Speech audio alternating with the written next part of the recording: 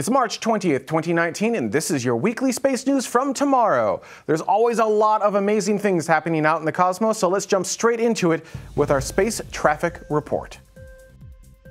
We had 2 launches leaving Earth this week. First up was a Soyuz rocket carrying 3 new crew members to the International Space Station. Lifting off from the Baikonur Cosmodrome Thursday, March 14th at 1914 Universal Time, we had Commander Alexei Ovchivin, Engineer Tyler Nick Haig, and astronaut Christina Koch, who all tried for a second time to get to the station after their first flight on October 11th, 2018, suffered a failure of one of the strap-on boosters, which then forced them to abort back to Earth. Second time's the charm, though, and all 3 astronauts made it to station a few hours later after performing a fast rendezvous procedure. This brings the crew complement to station back up to 6. Well, I guess technically 7 if you count the mini-Earth stowaway. And then 2 days later, on March 16th at 26 minutes after midnight Universal Time, we had a Delta IV Medium Plus lift off from Cape Canaveral Air Force Station aboard the Boeing-built WGS-10 satellite. This is a communications satellite for the U.S. military that's joining 9 others already in orbit. The constellation is able to transmit classified and unclassified video, data, and other decision-making information to and from the field. This satellite mission is expected to last about 14 years. And enjoy this Delta IV flight, as it was the 8th and final flight in the Medium Plus 5-4 configuration. And that basically means 1 center core, a 5-meter fairing, and 4 of those strap-on solid rocket boosters. Now, it's not the end of all Delta IV rockets just yet. We can look forward to a Medium Plus 4-2 flight in July of this year. But yeah, the end is in sight for Delta IV as United Launch Alliance gears up to replace it with their all-new Vulcan rocket. Soon, our rockets will be adding lunar orbit to their launch manifest.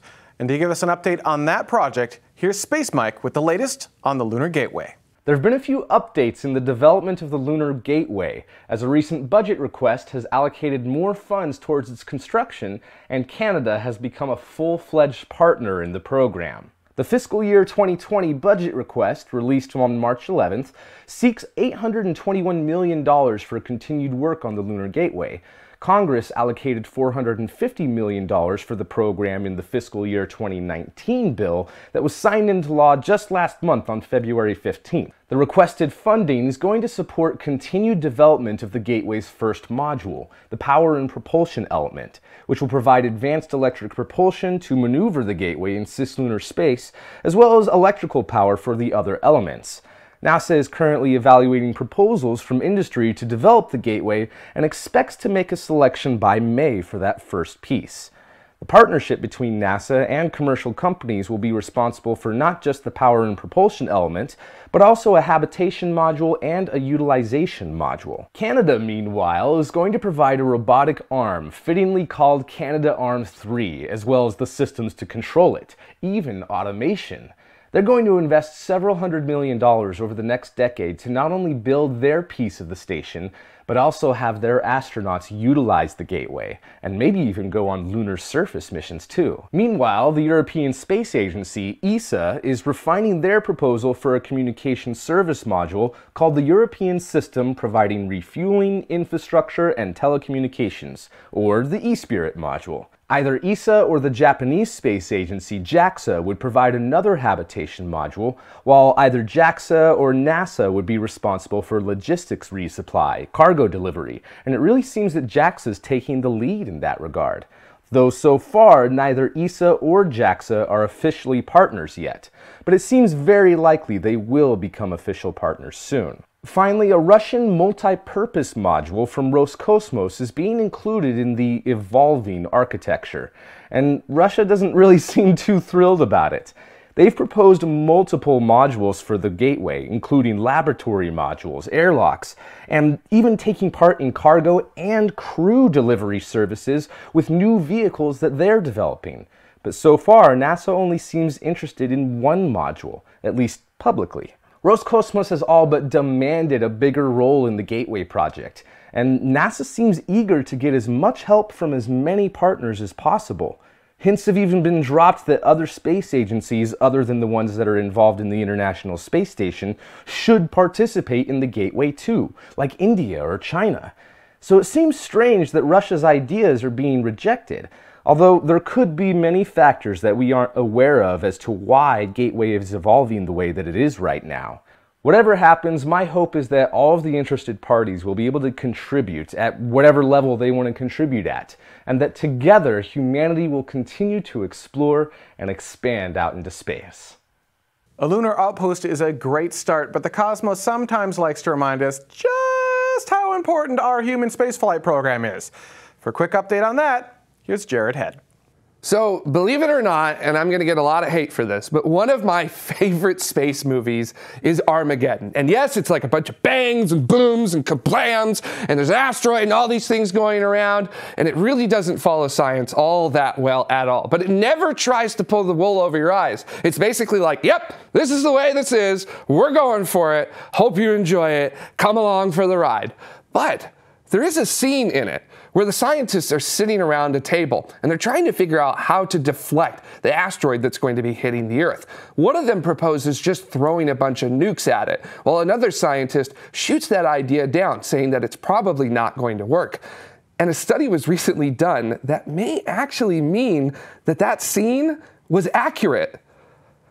Teams at Johns Hopkins University decided to go back and update a study that had been done in the early 2000s by throwing a small asteroid at a larger one at very high velocity. The models worked to figure out what were both the immediate effects of the impact and the long-term aftermath, and a surprise was found.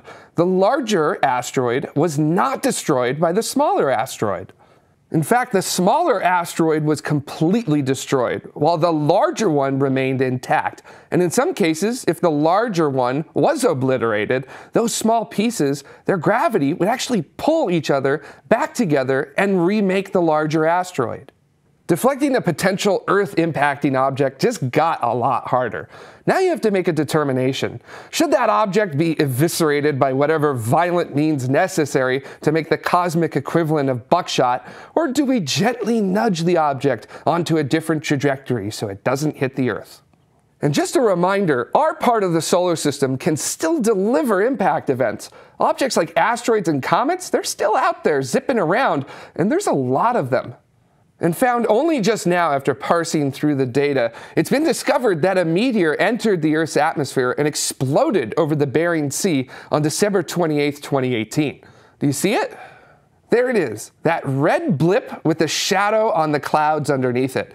The object was likely about half the size of a city bus, and it released approximately 10 times the amount of energy the Trinity nuclear test in 1945 developed.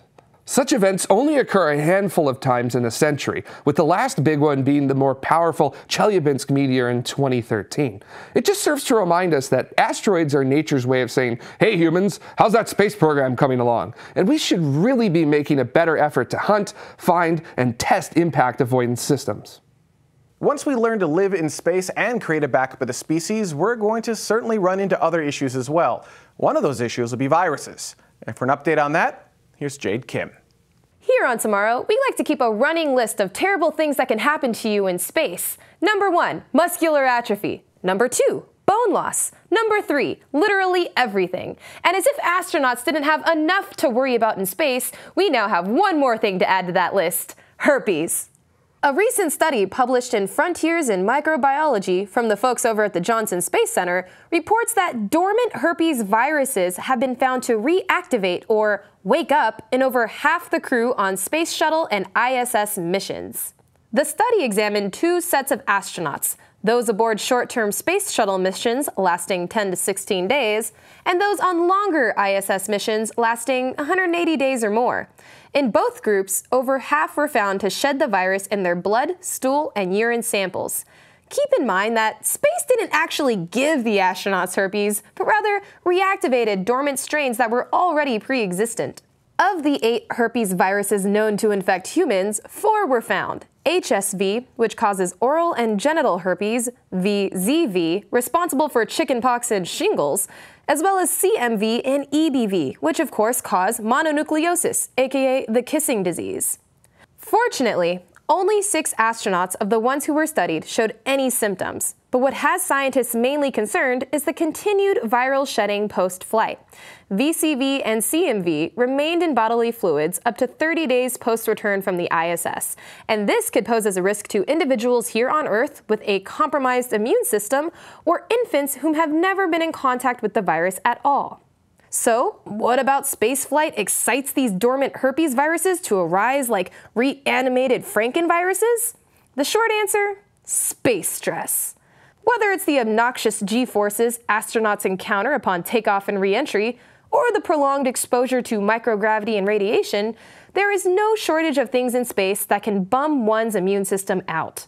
You see, the human immune system operates a lot like a prison. You have the white blood cells, which act like the guards, who keep the viruses, aka the prisoners, in check by suppressing or eliminating them altogether. However, introduce a flood of stress hormones like cortisol or adrenaline to the party, and all of a sudden, you got yourself a jailbreak.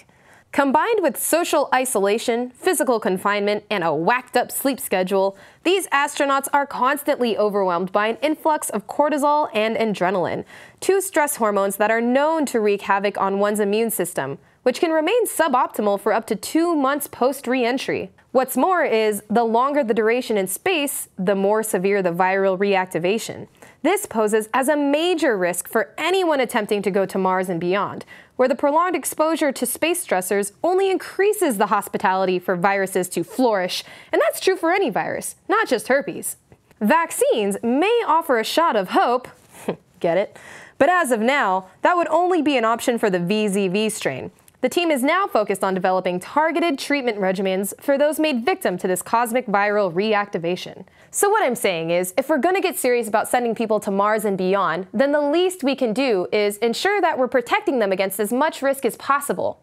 Astronauts put a lot on the line to further humanity's reach in space. The least we could do is bring them back relatively healthy. In the meantime, Alexa, add cosmic herpes vaccine to the shopping cart.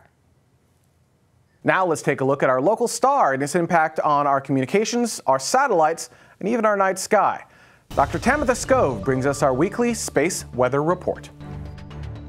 Space weather this week is getting very exciting. As we switch to our front side sun, you can see that dark coronal hole. That's been sending us some fast wind, and it actually bumped us up to storm levels just a couple days ago and brought us some aurora down to high latitudes. But that's not the big story. The big story are the 2 fast-growing sunspots in Earth view. One of them has been labeled 2735, and the other one might be labeled 2736 if it keeps growing. What's more is that region might actually be a rogue sunspot showing influence from the new solar cycle. Now, what's even more than that is they're both sandwiching this filament, and we're watching this thing because it looks like it might actually erupt due to how unstable those sunspots are making that region. As we switch to our backside sun, you can see in stereo's west limb, that far view, you can see how active those sunspots are. You can even see a shadow of that filament kind of sitting off the limb there. It shows you how close it is to erupting. And if this region does go, then it could easily launch an Earth-directed solar storm and bring us a chance for more aurora. Switching to our moon, we are now passing through the full moon phase, with the full moon being on the 21st. And even by the 23rd, the moon will still be about 95% illuminated. So you night sky watchers, our bright companion is sure to get in your way. So be sure to check your local rise and set times. And now for your Leo Geo orbit outlook. As we switch to our low energy environment, these are the particles that cause surface charging on the outside of spacecraft and cause charging around the solar arrays and can cause some electrical discharges and short circuits. You can see we actually have been pretty intense with the fluxes, all that big red ring all around the geo orbits until about the 19th, when it all got flushed out thanks to that solar storm, and it's continuing to just begin to build up now. So right now we get a reprieve for surface charging of the spacecraft, except maybe around the post-midnight sector moving into dawn. For more details on this week's space weather, including aurora possibilities, amateur radio and GPS reception, and whether or not that filament is going to erupt, come check out my channel or visit me at spaceweatherwoman.com. That's our news show for this week, but we have so much more cool stuff coming out. In fact, this weekend we'll be welcoming on Dr. Joel Searle from Momentous Space to talk about in-space propulsion using water. If you can't watch live and have questions for Joel, make sure to leave your comments below. Else, make sure to subscribe to our YouTube channel and hit that notification bell so you always know when we have an epic live show on. And if you want to take your tomorrow viewing to the next level, consider helping to fund the show. The people you see on screen now are the ones who help bring this news program to you week after week. We couldn't do this without all of our citizens. If you got some value out of the show, maybe you want to put a little bit back in and see your name on the screen as well, consider contributing per episode at patreon.com/TMRO or monthly at subscribestar.com/TMRO. That's our show this week. Thank you so much for watching, and I look forward to talking to you tomorrow.